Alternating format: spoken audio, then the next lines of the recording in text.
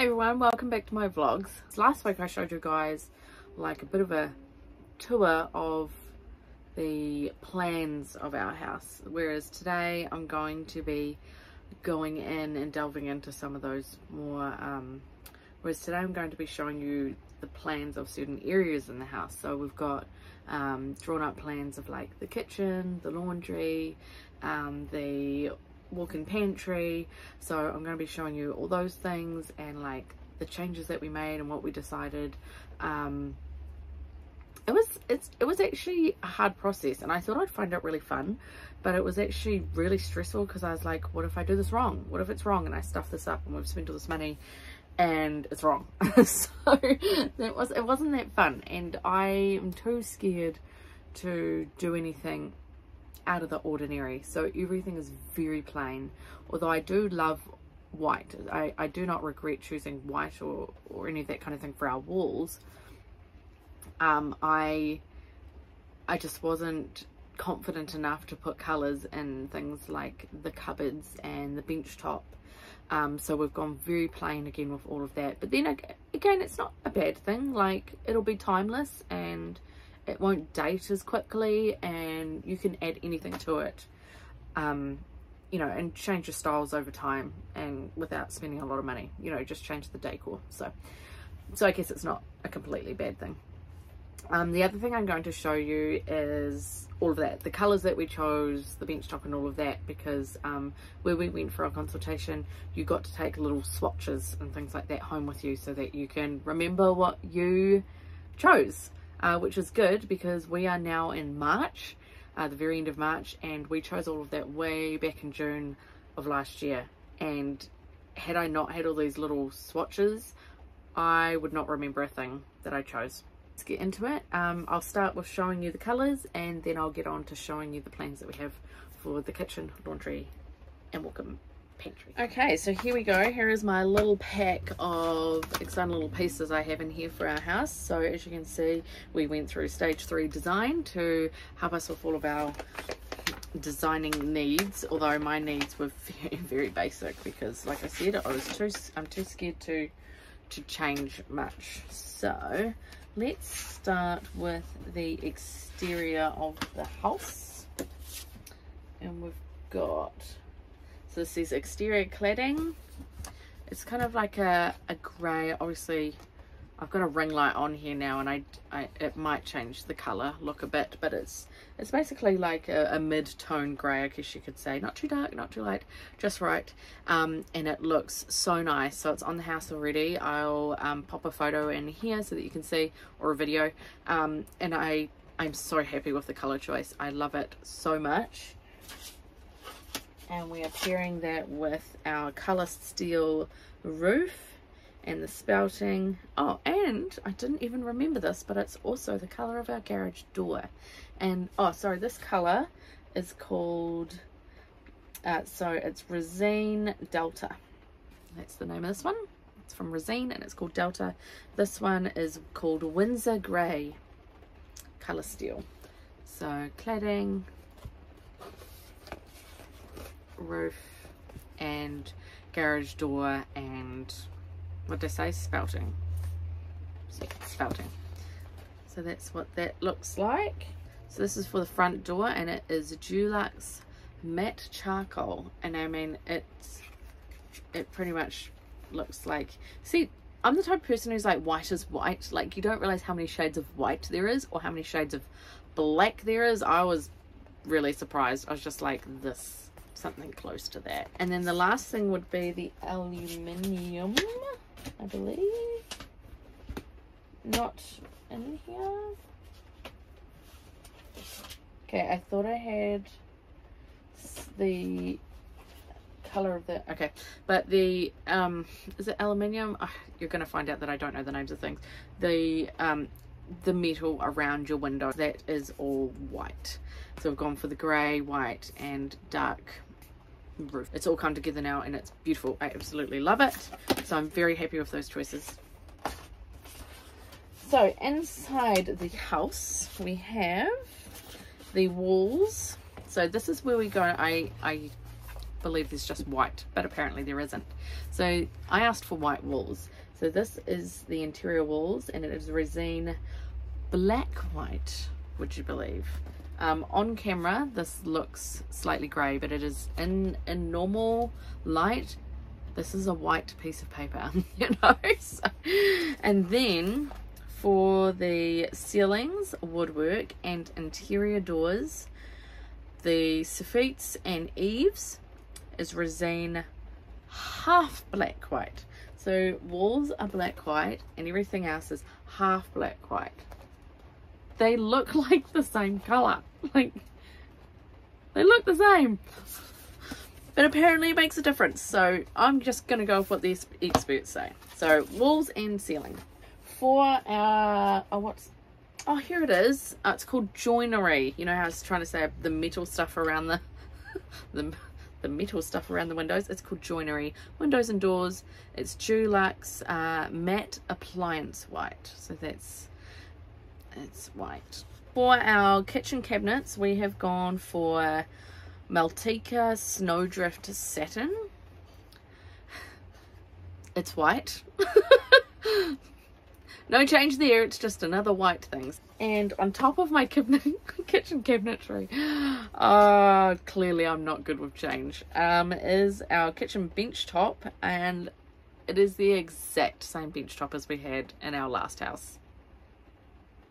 But in saying that, I loved that bench top. I thought it was great. Like, any little scratches or anything that the kids made on it, which were hard to do in the first place, but if it did manage to happen, it kind of was hidden in by all these little speckles.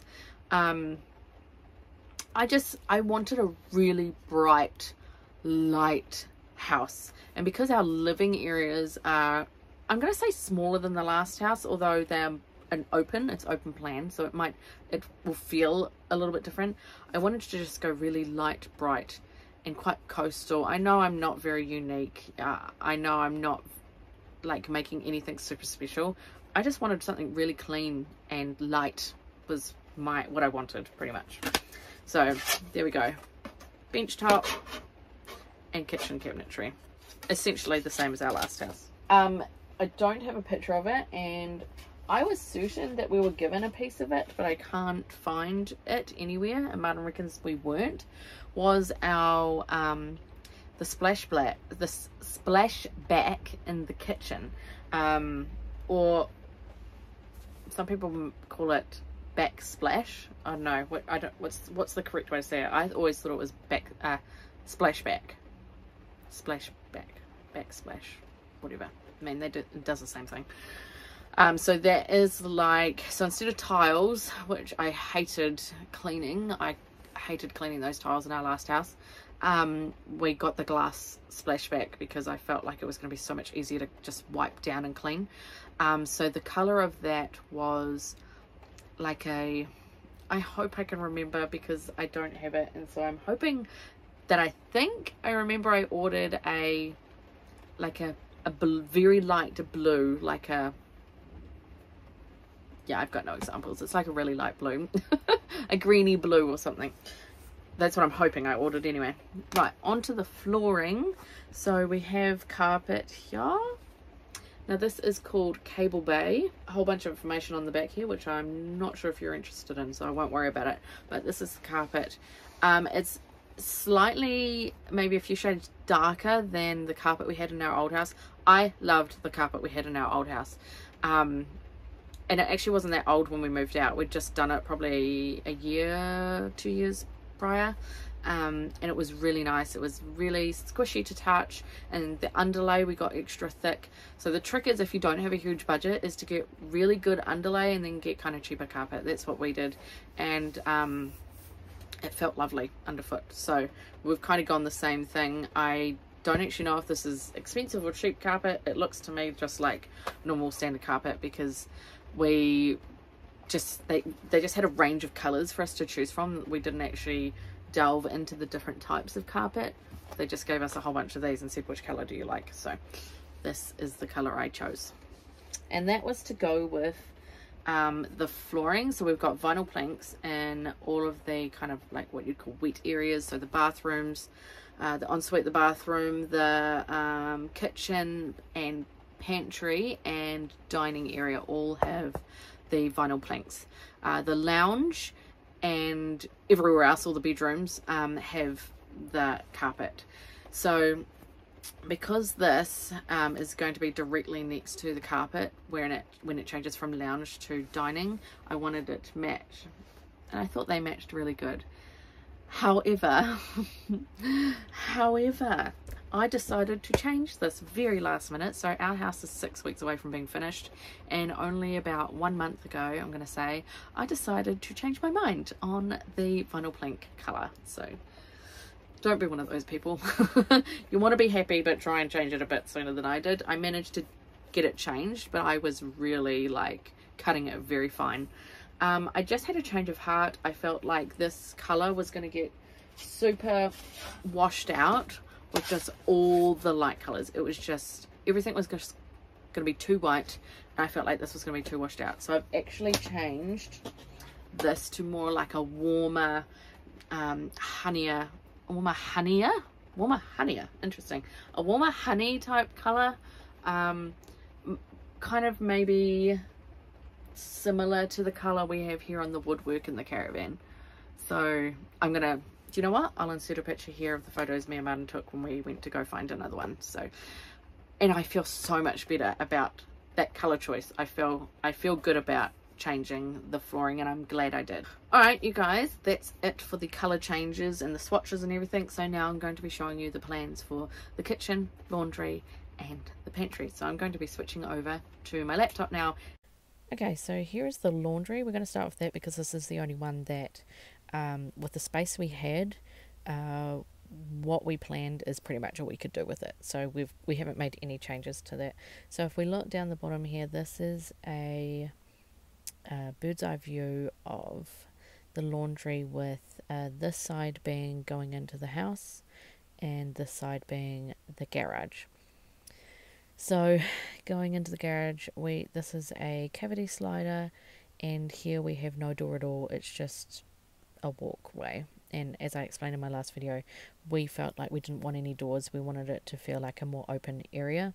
So there's just the door there to separate the garage from the rest of the house. This wall here, or should we look over here? So this wall here in the original plan was actually not this deep. It was very small, and it was just a door opened up onto this wall, and there was nothing else. And I felt like it was a waste of space. There was a whole wall there that I could have done something with, so I decided to put some shelving, some shelving and a cupboard in. So behind this wall here, if we look onto this picture, if we're looking in this wall here, this is Roman's bedroom in here, and his wardrobe backs onto this wall. So what we did is brought Roman's wardrobe in a bit so that we could bring this wall out a bit. So then we had room to put these like little cubbies. So if we go onto this picture over here, this one, hopefully you can see my little cursor. You can see we've got 4 little cubbies here, and then a cupboard. So this cupboard has a plug in it, and this is where I plan on just like chucking my Dyson, and so that can stay plugged in there, and then maybe some brooms or something like that. And then the 4 cubbies here are to put laundry baskets in, because there was actually nowhere in this laundry to put any laundry baskets, because in the original plan the door opened up onto this wall, so there was really nowhere to put a laundry basket. So I created these so I can separate the laundry as well. And then just a small bench up here to, I don't know, maybe fold some washing or something like that. It's just some extra space. I felt like I wanted to use the space. On the other side, so we'll look at this picture here, or this one here. I really wanted the washer and dryer to be on the ground, but there just was not enough space. It's a very small laundry. It's actually bigger laundry than what we had at the last house, but it's still a relatively small laundry. so we needed to stack them on top of each other, and my worry was that because I'm so short that I wouldn't be able to reach it, but apparently that's not going to be a problem, and it's going to be quite low down, so that's fine. So we've stacked them on top of each other. We've got the little cabinet above the dryer. Then we just have these cupboards, which I don't know what's going to go in them. No idea.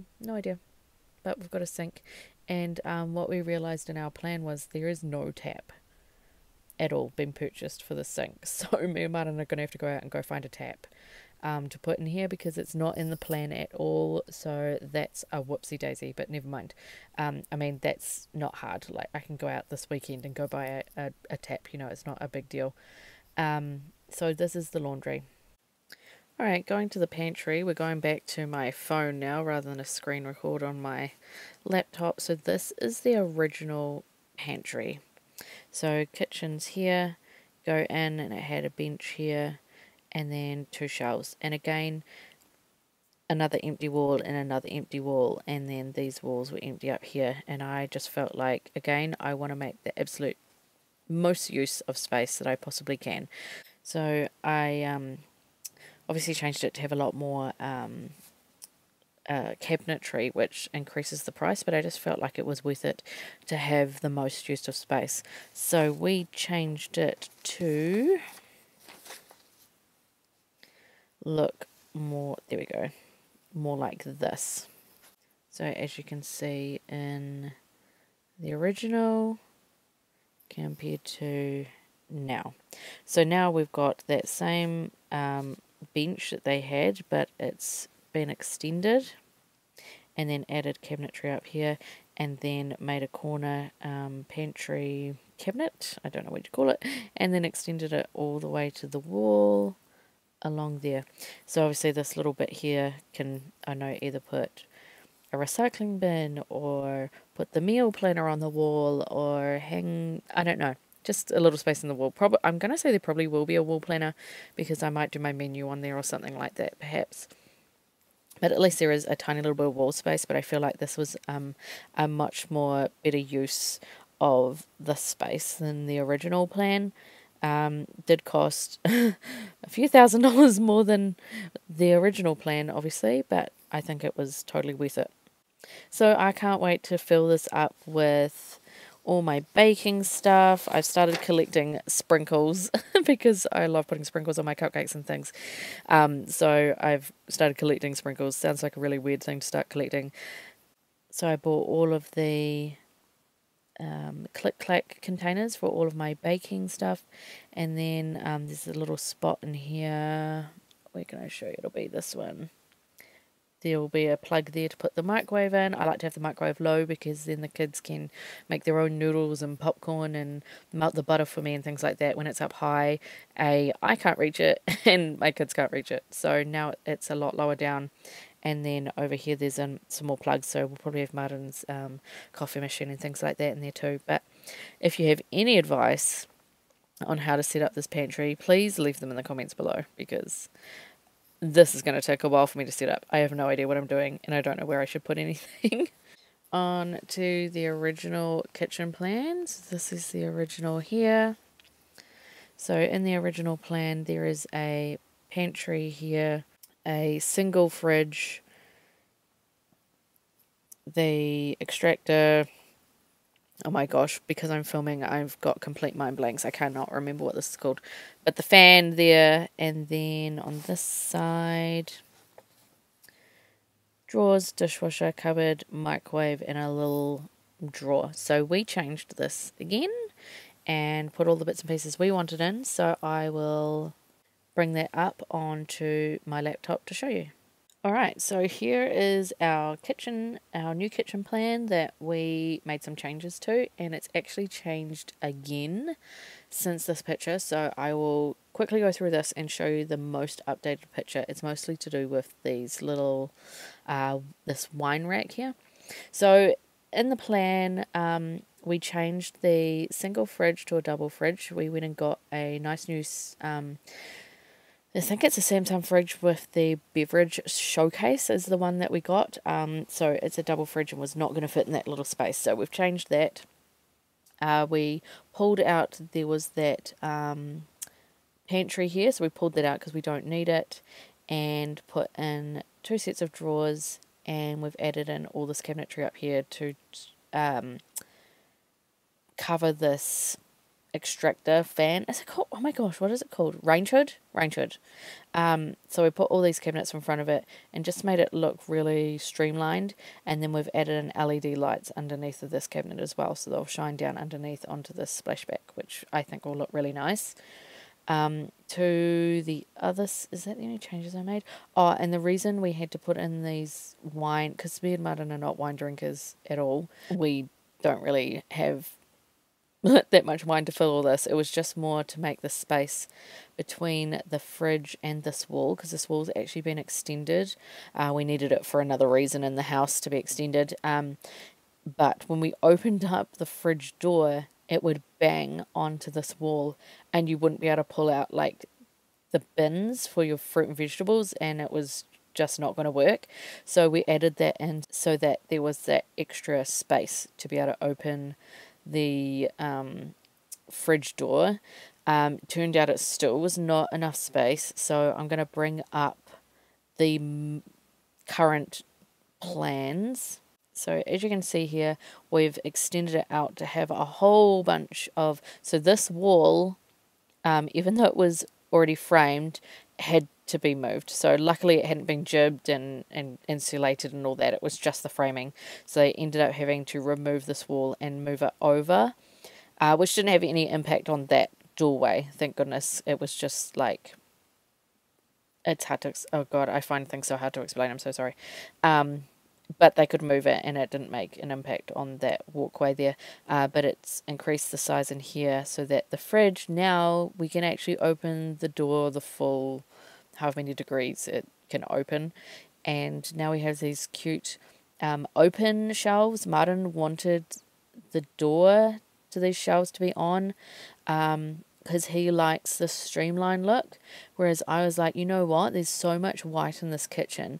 If we leave these shelves open, I can put like cane baskets in there, and then it would just give it a little bit of extra texture, I guess, texture and colour to the kitchen, because it was all going to be very white, even though the fridge is black as well.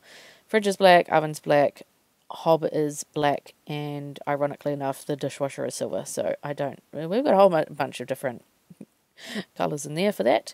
But I think the baskets in here would be a nice look. Otherwise, yeah, I don't know. We had to have it to be able to open the fridge, so it's there now. So a look on the other side. So we're looking over at this picture.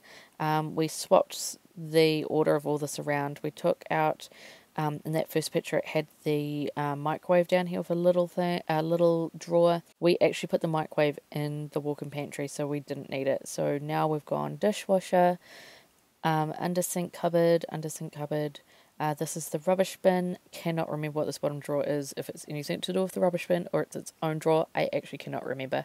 And then we've got like your cutlery drawers and tea towels and things like that in these ones. I will probably need your guys' help in figuring out what to put where, because I have no idea. And the original plan came with just a single, like, a really small sink, so we've changed it to a lot bigger sink, and this one's an InSinkErator as well, which we've had to add on extra. Honestly, you start with a base plan and you add and you add and you add and you add, and then the next minute you've spent like another $30, $40, $50, $60, $70,000, which ours has increased in price by, yeah, I'm going to say nearly $80,000 extra we've spent on all the extras. So that's great.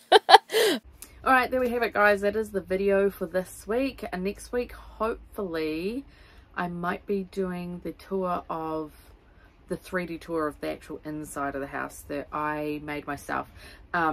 We were going to do it through a company, but they charged so much money, so much money. It just wasn't even worth it. Like, I'm talking a couple of $1,000s, and I was like, nah, I'll just do it myself in my spare time. And I found a website and made it myself, and it turned out pretty good. It's a pretty good idea of what everything looks like. Of course, not everything is perfect, but that's a story for another time. next week, in fact.